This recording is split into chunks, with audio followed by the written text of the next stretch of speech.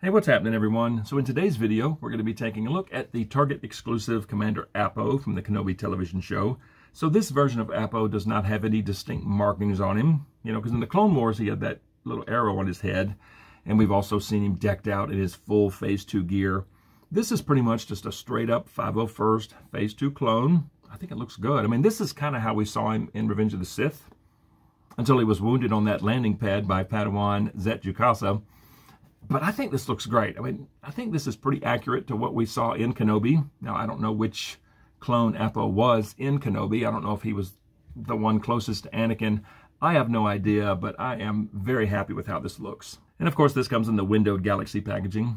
So glad. But you got Star Wars The Black Series up top. Through the window, you can see Appo comes with a helmet, and he also comes with a DC-15A blaster rifle and the DC-15 carbine. Here we have Star Wars Obi-Wan Kenobi and Commander Appo. On this side of the box, the front window wraps around, and there's the side with artwork. Very nice picture. I like this a lot. In the background, you can see the interior of the Jedi Temple. That's pretty sweet right there. Love the blue for Kenobi. There's a small window on the top, and on the bottom, you got the barcode, some mouse print, and some logos. And there's the back of the box. You get the same picture as the side. You got a short bio in 5 different languages. Appo's number 14 in this Kenobi line, and you have some more mouse print down there. And I'll just read the bio. It just says, a clone trooper in service to the Galactic Republic, Appo participated in several critical battles against the Separatists. He accompanied Anakin Skywalker to Coruscant's Jedi Temple as part of Order 66. All right, I'm going to get Commander Appo open, and let's take a look at him.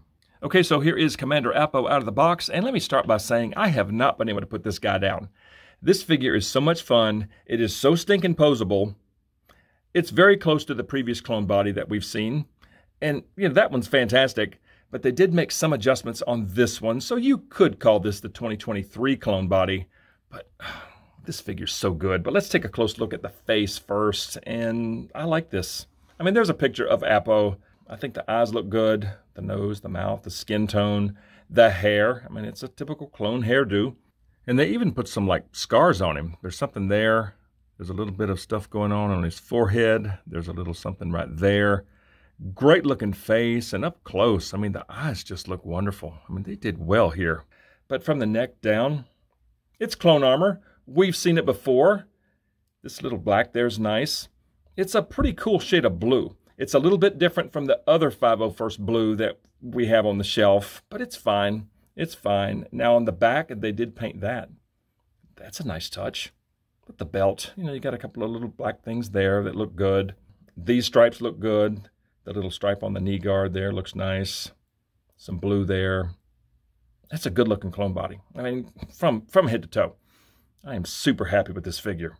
And if you want to compare blues, so I just grabbed the 332nd just because it's easy. It's right up front. Yeah, the one from Kenobi is much lighter, but I did go back and I found some, some screenshots, and I just watched that part of the show, and it is much lighter in Kenobi. And the fact that this is marketed as a Kenobi figure, I'm fine with it. I mean, these two guys are not going to be side by side on the shelf, I don't think. And if you want to compare it to the Archive 501st, same deal. The Kenobi version is much lighter. Yeah, this is a great shade of blue. And as far as articulation, it is very similar to the previous clone body, but you do have some excellent range in the head. I mean, he's super mobile up top. The arms are a little bit different, so the shoulder pads this time are on a ring, and they will actually move with the arm. I love that. He's got some excellent butterfly joints in there, but they changed to an upper bicep swivel. That's different. I like it. The elbows are very good. They get past 90. He's got some very good crunch, very good back. Oh, he's got some very good up and down hinges on both hands. Love that. Now back to midsection. Crunch, swivel, and some back. The legs go pretty far out. He has, the same thigh swivel. They go back a little bit. Now for knees, so they move the knee pad here, and this knee pad is like floating. Okay, so you can move it there if you want to, but you can also have it on the knee, which is just wonderful. Okay, that is like a floating knee pad now, so that is a huge plus. He's got a swivel at the knee. Feet go down, they go up, and there is some swivel. So the articulation, just like previous clones, like this one, I think the articulation is excellent. And for accessories, I'll just start with the helmet, and I do love the look of this. The blue stripe up the center with the little fin there looks fantastic. The visor looks good.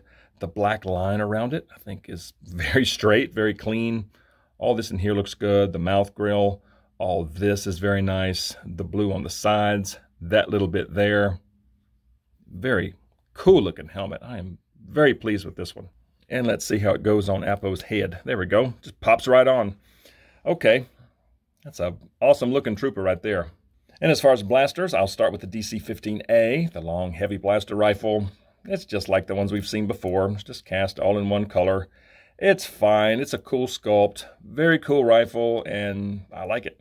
And there's Appo with the DC-15A, just in a relaxed stance, and I think that looks nice. And there he is more at a ready stance with the head kind of tilted down a little bit. That looks awesome. And there he is with the blaster down low, just firing, and I do like the look of that. I think the wrist hinge really helps. The butterfly joints are good. This upper bicep swivel is surprisingly good. I like it, and it's a cool pose.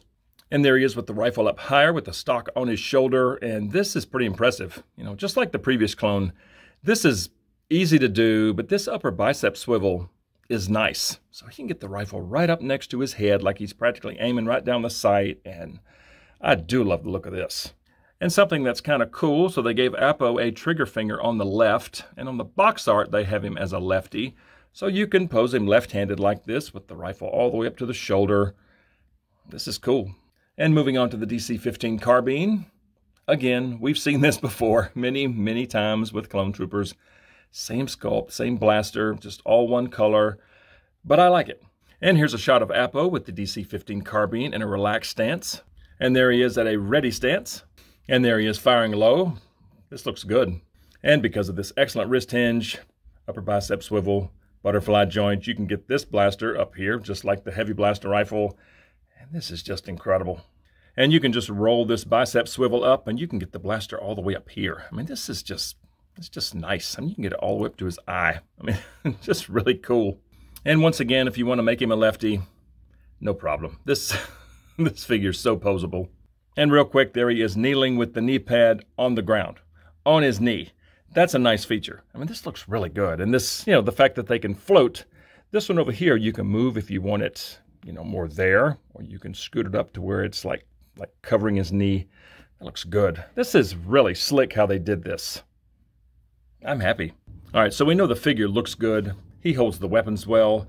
But let me just say real quick that this figure feels different. It feels a little more soft and rubbery compared to the 332nd. This plastic is a lot harder.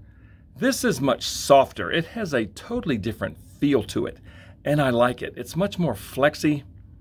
I mean, it's just a really nice clone body. Very happy with how this trooper turned out as far as how he looks, how he poses. Killer figure. So let's go stick him on the shelf and let's see what he looks like there. So even though Appo is a Kenobi figure, I decided not to put him in the Kenobi section of the display. I put him up here with Anakin because it's during this time period when we saw Appo. And I must say, that blue is just gorgeous. I really like it. I mean, not that I don't like this other blue, you know, and these other clones from the 501st. You know, this is a gorgeous blue, this nice deep blue, you know, that we saw on the ARC Troopers and on Hawk and the 332nds. I mean, that's a nice shade of blue. But this one, man, it really stands out on the shelf. So I just left him a lefty, and I'm very happy with the way he looks there. So bottom line, excellent figure. And if you want him cradling the helmet like this, you literally just have to kind of wedge it in there because he does not have horizontal hinges on either hand. Okay, they're just vertical. So he can't exactly cup the helmet underneath. You just kind of have to balance it there, but it looks good. But man, overall, this blue, I am really, really digging this shade of blue. Even though it's a little different from the other 501st Troopers that are on the shelf, it's not exactly close to them, so I'm fine with it. I mean, it is just a beautiful blue. The new body, this updated body, is just slick. I love the knee pads. The upper bicep swivel, it works. Super happy with this one, but I want to hear from you guys. So comment below and let me know what you think of Commander Appo from the Kenobi television show. And if you enjoy videos on Star Wars The Black Series, please consider dropping a like on this video, subscribe to the channel if you're new, and please turn on notifications. I'd certainly appreciate it, and I just thank you guys so much for watching. See you all next time.